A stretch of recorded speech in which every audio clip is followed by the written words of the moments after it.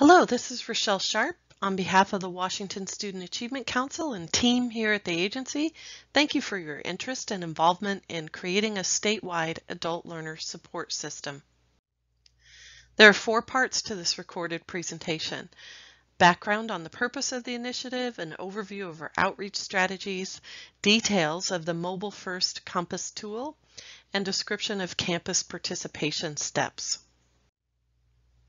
Many of you have been involved, have met with us, or heard a presentation, so this is an abbreviated introduction.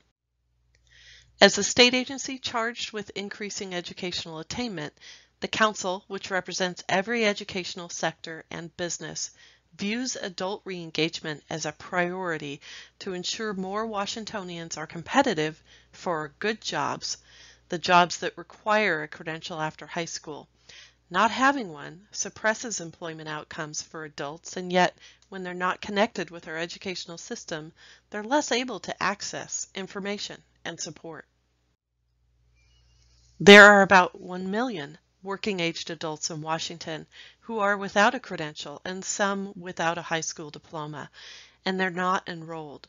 There are many reasons they delayed or ceased attending, and we know they face unique challenges, from stale credits, time frame limits, access to records, balancing work with family and studies, and more. That said, this is a very large and broad group.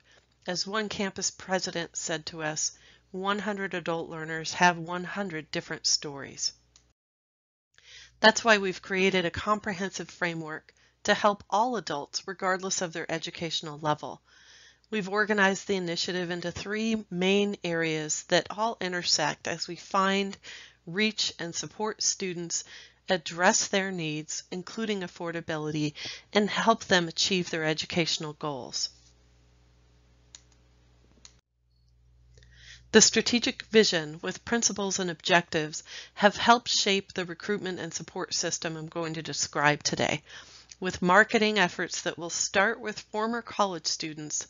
But once launched, the College and Career Compass will develop into a larger support network with higher education institutions, employers, community organizations, and broader marketing efforts.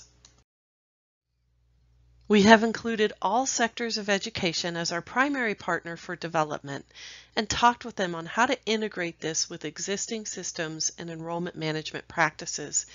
And we've ensured that we use an equity lens as we identify and support students we are aiming to reach. And we've created a cost-effective approach. Adults that are not connected to the educational system and face unique challenges are harder to reach and support. We're starting our outreach with a targeted email campaign to encourage use of the Compass. We begin with identifying a student population using our statewide financial aid data set to target students who are previously financial aid recipients who have stopped out for at least a year, had attended for several years previously, and don't have major financial aid concerns. These students are no longer enrolled and have not received a credential. We review this data set to be sure the group represents the former students in terms of their demographics and characteristics. The first email campaign will focus on piquing users' curiosity about the tool and encouraging them to visit the Compass. Messages focus on the value of completion and affordability with an emphasis on the new guaranteed Washington College Grant. After researching the tools other states have created, developing the features and functionality with a technical team, collaborating with the Workforce Board, and receiving guidance from our Chief Information Officer, WASAC developed an interactive mobile-first tool with modern user experience design. As the agency that manages state financial aid and our 529 savings plans, we had the IT expertise, and with support from the Lumina Foundation, have been able to focus on development. Developing this tool in-house allows us to control the development, improvement, and maintenance over time. This is an overview of the process. We conduct the outreach, starting with email, to nudge prospective students to use the Compass tool. We then allow users to explore programs, navigate content, and with their permission, get connected to a campus. The program search allows users to explore educational pathways and filter results. The programs or campus that match their search term will appear as tiles with the name, campus, program length, degree type, and mode. Users can filter the results or sort the order they appear. I'm not showing a live demonstration of the tool, in part because we are scrubbing and loading the campus program data files that we've received. We'll be adding some help text that defines acronyms and clarifies certain pathways. Participating campuses will have the Compass logo as a sort of badge signaling the campus is interested in supporting adult learners through this initiative. Users can then click on one of the tiles to learn more about the program. The program description and requirements, if provided, are shown, and the initial results of an occupation data match are provided for potential careers. And the participating campus is again shown with the symbol and a link to receive more information about the campus. In the next phase, we will incorporate career clusters and strengthen the link to more labor market information. When you click on the campus, if they are not participating, it simply states the location and main web page of that campus. For participating campuses, there is an expanded profile with more information and highlights and an emphasis on serving adult learners.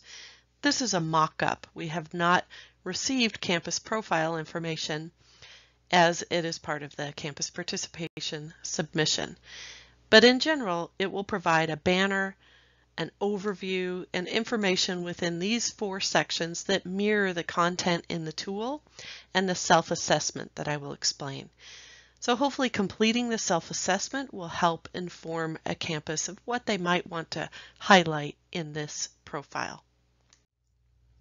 The second component of the tool is the content navigation that we refer to as a digital backpack. The user will be presented with prompts that captures their interest areas within 5 modules: how to pay for college, how to get ready, terminology and policies related to pathways, getting enrolled, and getting support. As they swipe on various topics, presumably using their mobile device, it will populate their digital backpack. So for the topic about college costs, a brief article will be presented. Not all of that article is shown here. It's designed to be focused on adults, be easily digestible, and not be overwhelming. Each article provides tips for the student as next steps and questions they might want to ask the campus or investigate with further research. Relevant articles to this topic are also shared for easy exploration of similar content. Ultimately, the prospective student can then share those interests and their educational programs with the campus, which we refer to as leads. Each primary contact for the campus will be provided access to the secure portal where you can draw down those leads and set up email notifications for new leads. We assume the campus will be able to track the records in your system, and many campuses will integrate them into your CRM systems. Eventually, we will ask you to share the result of the inquiry. Did the student apply? What is their status? I've alluded to the various participation steps already, but let me summarize them here. This is an initiative that is not mandated, but is conducted in partnership with campuses. As a priority for WASAC, we're committed to conducting the outreach and marketing and hosting the tool. And we will also learn as much as we can with and from you and share it broadly. We would like to promote program pathways for every campus that participates in state financial aid, both public and nonprofit private, that will really make this tool more effective. Beyond that, to fully participate and receive the leads as well as promote a campus through the campus profile, That involves 3 steps: signing the MOA and then submitting information via 2 online surveys. The first is the self-assessment and response plan, and the second is providing your profile for your campus. We've received program files from nearly all of the community and technical colleges. We've met with every public four-year institution and their campuses and are anticipating program information from most. And we're excited to have several private nonprofit institutions submitted and expected to participate. If you have questions on who we're working with at your campus, what the status is of your program file, please send me a note or give me a call. The self-assessment asks teams to think about their policies and practices with adult learners in mind. We've provided you with worksheets that are more detailed than this table, sharing topics across 4 focus areas for discussion and reflection questions related to strengths, challenges, and plans across each focus area. And then we ask you to provide that information in an online survey form. That form will also ask about your campus's response plan for the leads coming through the Compass tool. We would like that response plan to be timely, personalized, and tailored to the unique interests and needs that the student shares through the Compass tool. Each campus will have a different approach, so that's a pretty open-ended question for your response in the online survey. The campus profile collects your campus information to promote your support, services, and policies for adult learners.